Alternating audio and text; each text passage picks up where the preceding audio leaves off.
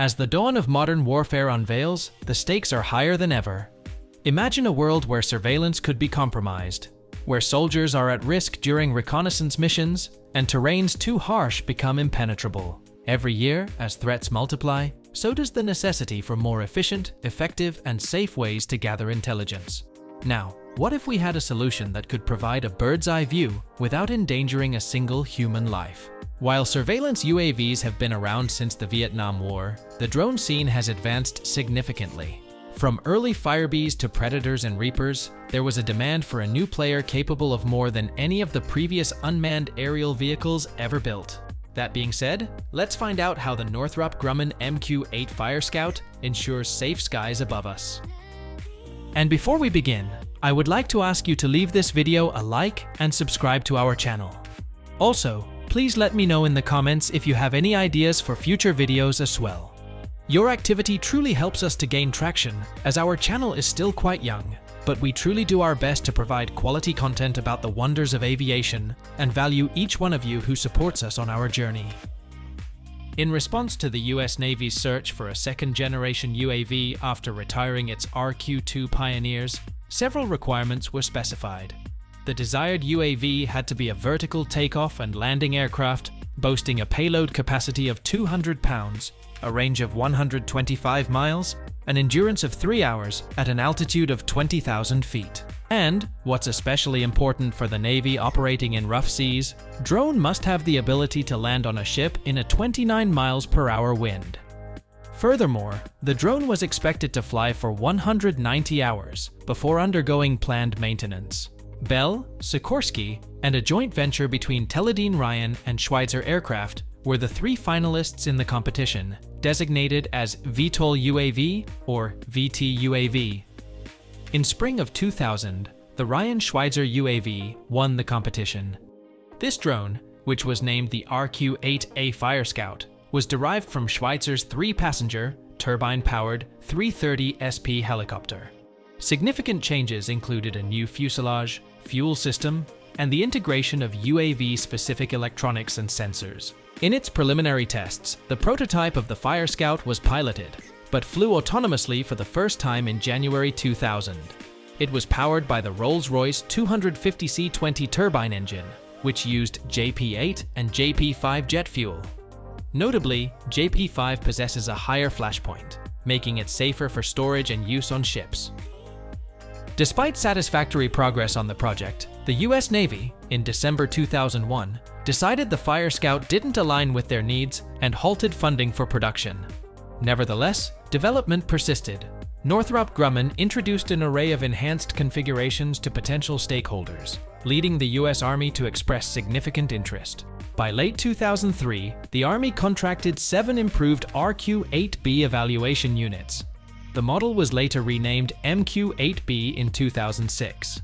Northrop Grumman began producing flight test frames for the MQ-8B at their Unmanned Systems facility in Moss Point, Mississippi. The inaugural flight of the MQ-8B occurred on December 18, 2006 at the Naval Air Station Patuxent River. Interestingly, the Army's keen interest in the program led to a renewed enthusiasm from the Navy. Consequently, the Navy placed an order for 8 Sea Scout MQ-8B variants for assessment purposes. However, by January 2010, the Army chose to discontinue its association with the Fire Scout, asserting that the capabilities of the RQ-7 Shadow UAV were sufficient for their requirements. Meanwhile, in 2009, the Navy green-lighted its production at an initial lower rate. Let's explore what advancements of the MQ-8B sparked the Navy's interest again after discontinuing the initial RQ-8A. One of the most noticeable changes was the main rotor design. The MQ-8B is fitted with a 4-blade main rotor, a shift from the 8A larger 3-blade rotor. This adjustment was not just for aesthetics, it had functional benefits. The 4-blade design was aimed at reducing noise and enhancing both the lift capacity and overall performance of the drone. Beyond its rotor, the specifications of the MQ-8B further emphasize its superiority. The drone saw a gross takeoff weight increase of 500 pounds, culminating in a total weight of 3,150 pounds. This weight augmentation has not compromised its utility. In fact, the MQ-8B can comfortably carry payloads up to 700 pounds, especially tailored for short-duration missions. In terms of physical dimensions, the MQ-8B stands out with a length of 24 feet, a width of 6.2 feet, and a height of 9.7. But its dimensions aren't its only defining feature. The drone has been fitted with stub wings, which are dual-purpose.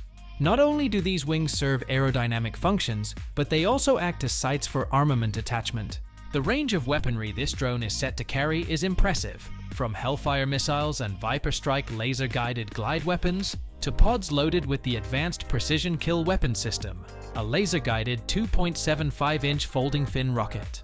The US Army even recognized the potential of the Fire Scout in battlefield logistics, considering its capacity to deliver up to 200 pounds of emergency supplies to frontline troops.